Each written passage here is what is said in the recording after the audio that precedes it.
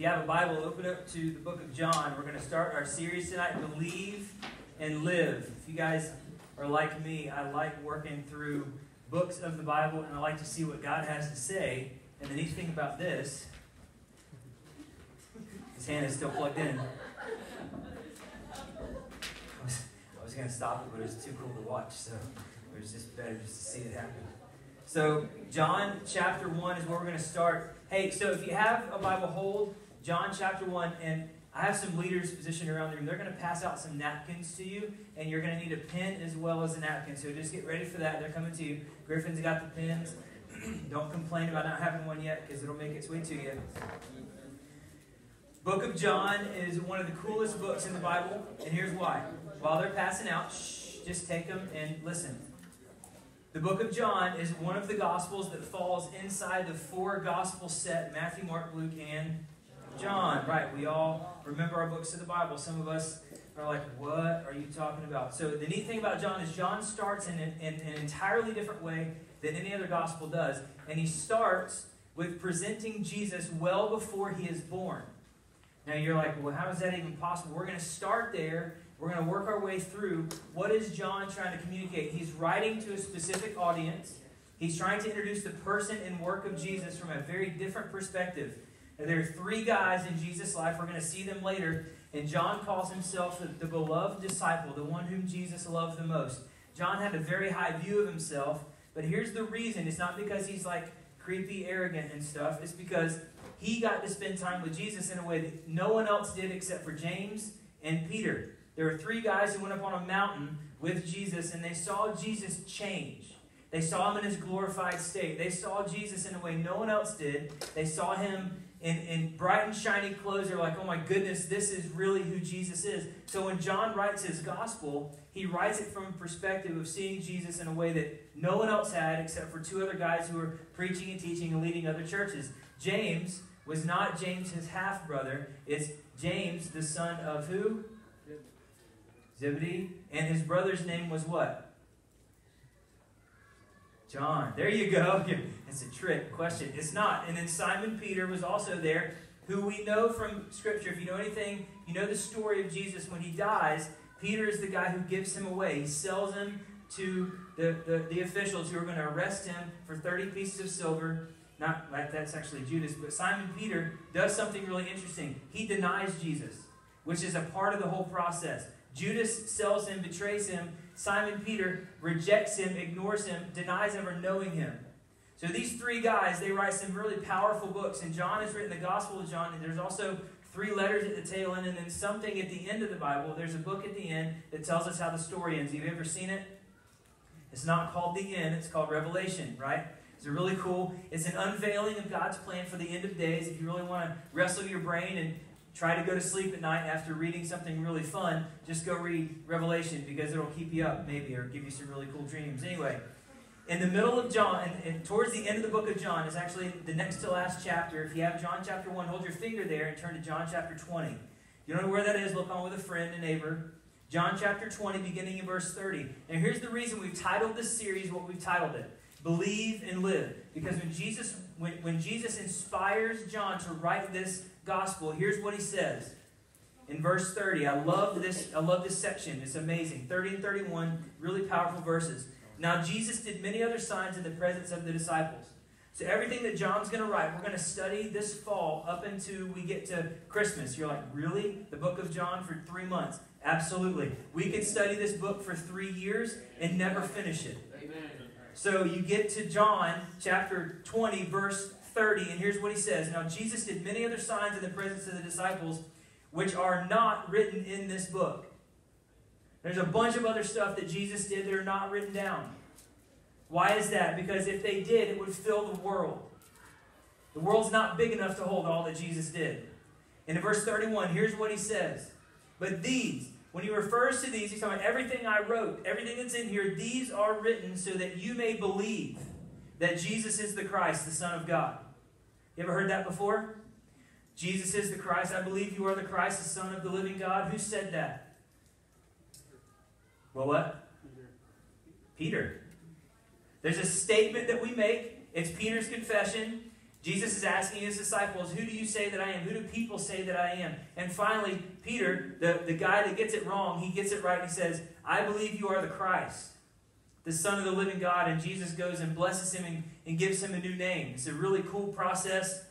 But here he says, you may believe, so that you may believe that Jesus is the Christ, the Son of God, and that by believing, listen, not only will you believe, you're going to have life because of him in his name. You're going to believe who he is, hopefully seeing all that he's done. I'm going to share with you who he is, where he came from, and that's going to move you to see him in a different way. Now, I'm going to tell you a little story about me. I grew up going to church. You guys know that. But here's what I grew up seeing in the rooms in the Sunday school classes when I was a kid. You want to know what it was? Pictures of Jesus.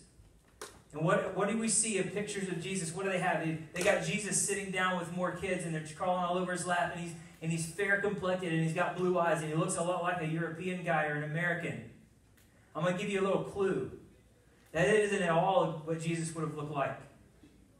He would have looked like a Middle Eastern man, probably one that we would go, ooh, I don't know about that. He's looking kind of off, right? Today, we would look at him and go, I'm not sure if I want to follow him. That's not the Jesus that I see on the wall. But in this, I want you to take that image, whatever image you've got in your mind of Jesus, I want you to set it aside. Because the point for this series is that we would see who Jesus is, that we would believe that he is the Son of God, and that by believing we would have life in his name. So John chapter 1, turn back. This is going to be fun. I love this book. Why do I love this book? Because it starts where I believe everything should begin. In the beginning. John chapter 1. Everybody stand with me. We're going to read this together. Woo! There we go. That was awesome. All right, John chapter 1. In the beginning was the Word. And the Word was with God, and the Word was God. He was in the beginning with God. All things were made through him, and without him was not anything made that was made. In him was life, and life was the light of men. The light shines in the darkness, and the darkness has not overcome it. Let's pray. Father, I thank you so much for your word. I thank you for the joy we have in digging into the truth that you provided for us. The unchanging, perfect, sufficient, complete word of God that has stood the test of time, and it will into eternity future. We know that you've given it to us so we could see all you have done. And this story that we're going to study this year is going to show us exactly who we have believed in. God, I pray our minds would be open. Our hearts would be receptive. I pray that your words would remain and mine would fall to the ground. We pray this in Jesus' good name. Amen. You guys can have a seat. I wanted to show you a quote. You guys know that I like quotes from people. I like to read old dead guys because I think they were a lot smarter than a lot of living guys. Some of them, anyway. There's an old dead guy that I like. His name's Charles Spurgeon, and here is a quote from him. Do you have that up there? Go back. Oh, there it is. Next screen. I have a great need for Christ, and I have a great Christ for my need. Listen to this. I have a great need for Christ, but I have a great Christ for my need. You're like, well, that's like a cliche statement, but it's so true. When we see Jesus for who he really is, we will settle for nothing less than who he is. When you see Jesus for who he is, notice the word I'm using, not see Jesus for who he was. Because I believe in this room, if you're sitting here, you belong to Christ. You have understood the truth that Jesus did die on a cross. He was buried and was raised on the third day. And he's alive and well today, sitting at the right hand of the Father. And he makes intercession for you and I, saying, I died for them. They're mine. And here's the joy. When we see Christ for who he is, we'll settle for nothing less than who he is. What does that mean? If you miss seeing Jesus for who the scriptures say that he is, we're going to start with where John starts, where the Bible begins, in the very beginning, before time existed. When we see Jesus for who he is, we will want nothing less. And I would ask you this question. If you desire anything else other than Jesus, the Jesus of the Bible, I question, have you met him yet? Because when you see him and you experience a life with him, it will change you completely. I had a great conversation with someone last night, and I left that conversation, that meeting. I was going home. It was time to go home, and I gotta come back here. I didn't leave here till 11:30 last night. I was walking, praying through the building, praying through this message. Guys, let me tell you something. This passage of Scripture has gone to work on my heart at least 50 times in my adult life. I love this passage. Why is it? Because it shows me a fresh picture every day, every time I see it, exactly who I have believed in. He's more than just a man. He's more than a passing word. And when we see Jesus for who he is, we will want nothing less than him. And our worship will be pure. Our actions and our attitudes will match that. Because we will want nothing less than to please our Savior and our King. You may think this is a silly thing, and you're like, what is he talking about? We're going to see it in just a second. First thing that I think a lot of us miss. I missed it for a long time, and I hope we don't miss it collectively as a group. Jesus is not simply a part of creation. He's the creator. Don't miss this. When we see Jesus dying on the cross, it's not as if he came into existence at Christmas time. Here's what we love. We love to sing songs about a cute little baby wrapped in cloths, lying in a manger. It's a sweet time. We buy new clothes. We give each other presents. We decorate with Christmas lights because it's a sweet time of year, right? Oh, baby Jesus, right? And then guess what happens? 2 months later, it's February. It's cold. No one remembers baby Jesus anymore. Then we get to Easter. Oh, man, we're going to celebrate Jesus. He's been crucified and buried to come out of the grave. If there is no manger, there is no cross and no empty tomb. Right? But guess what? Jesus lived before he was born. What are you talking about? Listen to what it says. Verse 1. In the beginning was the Word. This term that means, the pre-existent, what it means to be God. Jesus existed and he was the Word. In the beginning was the Word. The Word was with God. They had relationship and fellowship. I want you to see this. You guys have done this study with me before. The person and work of Jesus. If you know this, somebody turn to Colossians chapter 1. Go ahead and do that. Somebody in the room say, I got it. All right, Colossians chapter 1. And somebody turn to Genesis chapter 1. Anybody? Okay. All right, so I got two people on each side of the room. In the beginning was the Word, and the Word was with God, and the Word was God. So not only did they have relationship, but the very essence of what it meant to be God existed in the Word. What is that Word? That Word is a pre-existent Son of God, the person we know of as Jesus. When he was born, that was a name given to him in ages past. That name was prescribed for the Savior, the King. When we call him Jesus the Christ, it literally means Jesus the Savior. He will save his people from their sins. And that was predetermined from the beginning of time. There's never been a time when Jesus didn't exist, and there will never be a time when he ceases to exist. I need you to get that. When he was born, he had already existed, and when he died and rose again, he will exist into eternity future. He sits ready to receive us, those who have trusted Christ, and he stands ready to redeem anyone who's ready. He is still alive, and he will be when we meet him one day. We're going to celebrate two going home for folks in our church. 2 members of our church passed away this week, and I'm going to tell you something. Funerals are hard, but they are both going to be celebrations. Why? Because we believe that those who die in faith their faith has been made sight. The moment they stop breathing here, they enter into eternity. Perfect body, perfect existence, and they have seen Jesus. Nothing else will matter. Believe me, when you see Jesus for who he is existing for that long, when you die, your concern will not be for your aunt, your uncle, and your grandparents. It will be, I just want to see him. I want to see him because he's there and he's ready. Jason, read for me Colossians. You have Colossians 1, right? Yep. All right, Colossians chapter 1. I need to get the passage out that I want. He probably already knows it. There you go, Colossians 1:15. He's ready. Go for it. Read it. He is the image of the invisible God, the firstborn of all creation. For by him all things were created, in heaven and on earth, visible and invisible, whether thrones or dominions or rulers or authorities. All things were created through him and for him. And he is before all things, and in him all things hold together. Okay, stop there. Genesis chapter 1. You know where I want to go?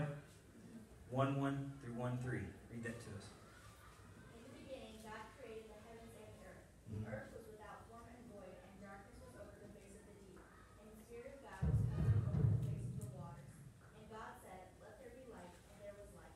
Stop there. Remember what I said? In the beginning was the Word. The Word is with God. The Word was God. Who do you think said the word, let there be light? That's what it says. The term in Genesis 1 for God literally means there's more than just one being going on there. That's where we see the first picture of the Trinity in Hebrew. It's a plural word. It means, hey, there's more than one thing happening here. The word for God in Hebrew is El, right? You would say El, that's God. The ending on that word means there's more than just one. There's a plural thing going on here. We know from the New Testament we see the Trinity. How does that work? Father, Son, and Spirit. See, Jesus gives glory to the Father, and the Spirit draws men to himself. Isn't that cool? That's how they work together. Genesis 1, you have all persons of the Trinity working there. You have God creating, the Son speaking, the Spirit hovering. Do you see that? And God says, let there be light. Boom, there it is. John 1, in the beginning was the Word, and the Word was with God, and the Word was God. He was in the beginning with God. All things were made through him, and without him was not anything made that was made. The world we live in, I'm going to help you with something. There are pictures of who Jesus is in this world that are going to be very confusing for a lot of us. I have some research that I want to show you. If we can flip to that, we're going to do that in just a second. I have a napkin illustration. You have your napkin with you? All right, so I want you to open that up, like just two sides. Let me see, I'll show you. All right, see where it's naturally folded in the middle? Just do this right here. Hold it up like this. All right, where the fold is in the middle, I want you to draw a line down the middle, okay, with your pen. Don't tear it. Don't be goofy. Just do what I'm asking. All right, now, at the top of that, I have some images for you. Samantha, go and throw the first one up there for me. All right, at the top of the napkin, between both sides, span both sides, everything that exists. I'm going to help you with something. This is to help you in a conversation with someone who argues that Jesus did not always exist. As a matter of fact, he is brand new when he's born. I'm going to help you with that. Everything that exists on one at the top, show us the next part. All things that never came into being. I'm going to help you with that. What it means to come into being, it means to have a beginning. In the beginning, what existed? That's the question we're asking, right? Okay, that goes there. Next slide. God. I'm going to help you with something. When God says in Exodus, Moses asks him, who will I say is going for me? Or who will I say I'm going for? And God says, I am. Tell them I am sent you. What that means is, he needs nothing to exist and never will need anything to exist. He doesn't need you. He doesn't need me. He is perfectly happy in himself. He is self-sustaining, life-giving, and life-taking. He can do anything he chooses. That is the one being that never not existed. He never came into being. He always has been. All right, next slide. All things that came into being. Now, what do you think fits in that category? Hit it. All created things. All right. So we're gonna walk through John chapter 1, verse 3. All things were made through him, and without him was not anything made that was made. Okay, stop. What did you hear? All things were made through him. So who made all things? Tighten that phrase. Jesus, right? Talking about him. This is about Jesus. We're telling the story, the good news of Jesus, right? It's where the gospel starts. What did he create? Read the Bible. Verse 3. Read it. All things were made through him. And without him was not anything made that was made. So did he ever stop existing? If you take your pen, I want you to do me a favor. Now you have those things written down on your napkin. Do you have it? You write it down? Or how many of you guys are lost? You're like, I didn't get it. Go back. All right, there you go. Here's what I want you to do.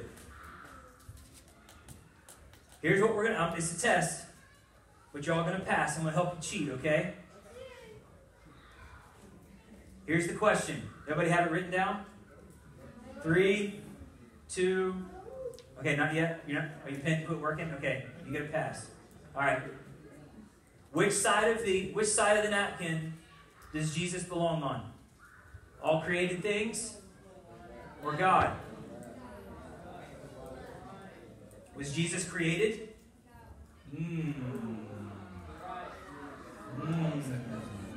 What did I just say? He never not existed. You're thinking in his body. That's human flesh. The person of Jesus never not existed. You got to think about it this way. If he is God, he can never have a beginning and never have an end. God is infinite, and so is Christ. Now here's the deal. If Jesus is infinite, how secure is your salvation? Completely. If he can't die and he holds everything in his hand and he's secured your salvation, how secure is your faith? It is 100% secure. You have nothing to fear. But if your God can be created, if Jesus can be created, he can be fashioned by someone else. He's not God. He's something else. So here's the deal. All things that never came into being, he always existed. Right? Is Jesus here? Or is he here? Helping you. He's there. Right? He never came into being. He always was. He just took on flesh. Right? We're going to read the rest. Look at verse 4. In him was life, and the life was the light of men. The light shines in the darkness, and darkness has not overcome it. As we go through this book of the Bible and the Gospel of John this fall, there are themes that are going to pop up for John all over his letters. And there's two big ones I want you to see. Light and darkness, and life and death. Those two themes, they're two subjects. Light and darkness. He will actually ask a question in 1 John. What fellowship does light have with darkness? None.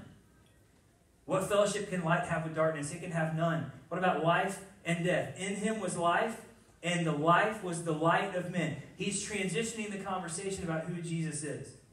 Now, what I want to note, in order to grasp a better picture of Jesus, we can't look to what the world says, because here's what the world says. Let's put those up there, Samantha. The task is hard for us today to see Jesus as he is. Here's some notes that I got. Here's a little graph for you from the Barna Group. Research was done by George Barna. 90% of Americans say Jesus was a real person. Would everyone in this room say that? Jesus was a real person. You may fall. See how many people agree with you?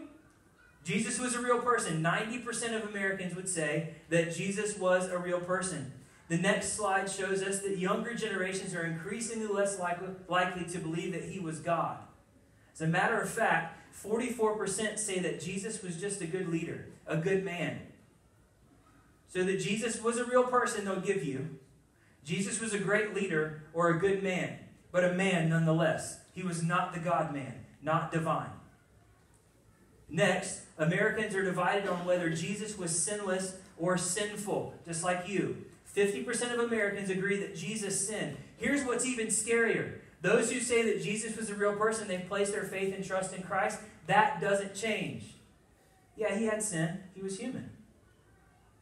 What? Then the cross was pointless. Because he didn't kill sin there. He just died. Brutally. For sins he committed. The next one, most Americans say that they have made a commitment to Christ. 60% of Americans in 2016 said they had made a commitment to follow Christ. 6 out of 10. That means 6 out of 10 people in your class, 6 out of 10 people on your team, 6 out of 10 people in an airport when you travel, or in a mall when you shop, or wherever you go. And on average, 6 out of 10 would say, I have made a decision to trust Christ. And some are going, no way, no how. What does that commitment to Christ look like? If we look at the numbers and trace it down, here's what it means. 60% made a commitment to a man who is not the God-man, who died and had sin. That is not the Jesus of the Bible. Do you see this?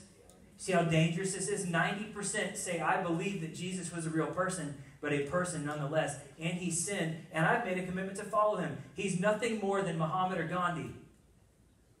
Do you understand what I'm telling you? He's a great teacher, like one of the Buddhas. There's several of them. But here's the deal. Jesus is set apart by every possible way. He was not created. He was begotten, not made. He took on flesh. He didn't have to. He chose to redeem sinful flesh, to die once for all for sin, to set you free. He is unlike any other religious leader that's ever lived and ever going to live, because he was the God-man.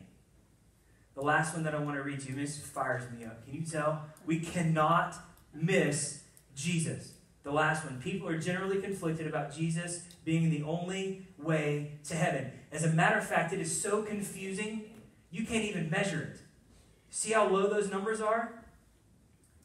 Among those who have made a personal commitment to Jesus, go to heaven because you have tried to obey the 10 Commandments, because you've confessed your sin. That's the largest number on there. But people believe that I can obey the 10 Commandments and make it. Guess what? You can't. Let me help you with that. You already failed. You lied. Not go to heaven at all. Some of them agree that. Right here, I don't know what will happen after I die. The Bible tells me right there, when I die, I step into eternity, and there's something waiting for me on the other side. It's either heaven or hell, and I promise you, it's coming. Don't be mistaken. Go to heaven because God loves all people and will not let them perish. God does love all people, but he sent his son to die for them, and based on faith and trust in that work, they will spend eternity with him. But it's not about heaven. Please hear me say this. Heaven is icing on the cake. That's the end game. If you wait till your deathbed to trust Christ, you have missed all of the life God wanted to give you. Eternal life does not start when you stop breathing. It begins when you trust Christ. Amen. That's when life starts. You will have life in his name, and if you wait that long and play games with Jesus, you will have wasted your life playing a dangerous game, because heaven is not the goal. Please hear me say this. Jesus is. If Jesus is the goal, heaven doesn't matter because he's already there. He didn't die to take you to heaven. He died to set you free. He died to give you hope and future and life as he meant for you to live it, without sin, with him. So if your hope for trusting Christ is I get out of hell free card and I go to heaven, you did not trust the Jesus of the Bible. Some of you are like, what? They told me if I prayed a prayer and signed the card, I was good. It was a good number. A lot of people walk that aisle. 60% of Americans say, I believe in Jesus. 90% say he was a real man. But how many? It's so confusing. They'll go to heaven because God loves all people. You go to heaven because you're basically a good person. Those are the same lies that people tell you every day. I don't need Jesus. And if we fail to see Jesus as he's presented in the scriptures, we will fail to engage them because we'll believe it too. We will believe it too. Here's the truth that I know from the scriptures. That God was so moved for compassion for his creation that he sent his son to die on a cross, meant for a sinful man, a murderer. See, the cross Jesus bore was meant for Barabbas, and he died in his place. He died in my place and in your place to forgive us of our sin so that we could live for him and with him. Heaven is icing on the cake. Why would you want to miss life with your Creator for life with created things? Because those created things are going to fail you. I promise.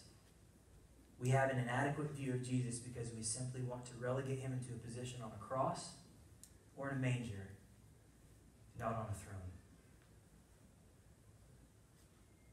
We have a small view of Christ and a big view of ourselves because we can't stand for to have someone else on the throne of our lives other than ourselves. And let me help you with something. You never were. You never were. He made you. He died to save you. He died to save me. I'm telling you, if I don't see him as Creator, Savior, King, Lord, Sustainer, Life Giver, I will keep him on the cross, not where he's rightfully placed on the throne. Please don't miss Jesus. And here's what verse 14 shows us. If Jesus, the person of Jesus, is not simply a part of creation, he's the Creator.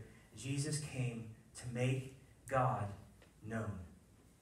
Verse 14, and the Word became flesh and dwelt among us. Here's the beauty of the gospel. Every other world religion will tell you that there's a pursuit and a way to get to God, and if you work hard enough, you will make it. Here's what Christianity teaches. It's the truth. God came down the mountain to dwell with you to make things right. Why are you working so hard? You're never going to be enough to please him. He's already done the work. He loves you already. Just rest in him And the Word became flesh and dwelt among us, and we have seen his glory. Glory as of the only Son from the Father, full of grace and truth. The purpose of the coming of the Son of God was to show us who God is and reveal his love for his creation. Look at what verse 15 continues with. John bore witness about him and cried out, "This was he of whom I said, 'He who comes after me ranks before me because he was before me.'" John knew. And from his fullness we have all received grace upon grace.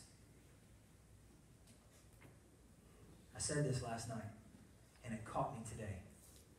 Every breath I take, every step I take, every friendship I have, every moment my heart beats is a gift from God. Grace upon grace. Not only in the midst of all of that am I sinful, in the midst of all of my sin, he's loving me. Still to this day. So the words that I have for you today, grace upon grace. For the law was given through Moses, grace and truth came through Jesus Christ. No one has ever seen God, the only God who is at the Father's side, but he has made him known. You want to know God's character? You want to know God's nature? Watch Jesus suffer and die on the cross and come out of the grave and tell me he doesn't love you. Tell me he's mean. Tell me he's vengeful. And I'll tell you, he's vengeful for his own glory. He will have no rival in our life. Grace upon grace. I would encourage you with this. Everybody look at me. If you've trusted Christ as your Savior, when you go to bed tonight and when you wake up tomorrow morning, thank him for being your Savior. Remind yourself of this good news, that the God who made you died to save you so that you could have life with him now. Eternal life doesn't start when you die. It starts the moment you die to yourself and trust Christ. So here's my question. Have you believed in Christ? And have you experienced new life in him? I've told you the story. I met Christ, and I've never been the same. Have you trusted him? I want to give you the opportunity to respond to that tonight. Daryl and I and Joe are here. There's other leaders you can talk to. If you've never trusted Christ, you're confused, you have questions about who this Jesus is from the scriptures and what's happened in your life, come find one of us. We'd love to talk to you. Please, listen. Don't pack up yet. Listen to me. When you see Jesus for who he is, you will never settle for less than who he is. When you see him for who he is, you'll never settle for anything less than him. So what are you settling for? Let's pray. Father, I thank you so much for this night. I thank you for your word that is perfect and sufficient, powerful, full of hope and joy and truth. And Father, I thank you for the grace that is ours, for the hope that is ours in Christ. And I pray right now that if there's someone here who's never made a decision to trust Christ, they played church, they can't wait to get out of here because they're so nervous, their palms are sweaty, they know they have to do something. They got to respond. They have to talk to somebody. God, would you give them boldness? Move in their heart. Call us to a fresh faith in who Jesus is, in the person and the work of Christ. We have nothing without him, and we will never be anything without him. Thank you for this night and your word. I pray it's been fruitful in our hearts. We love you in Jesus' name. Amen. Our discussion questions for tonight.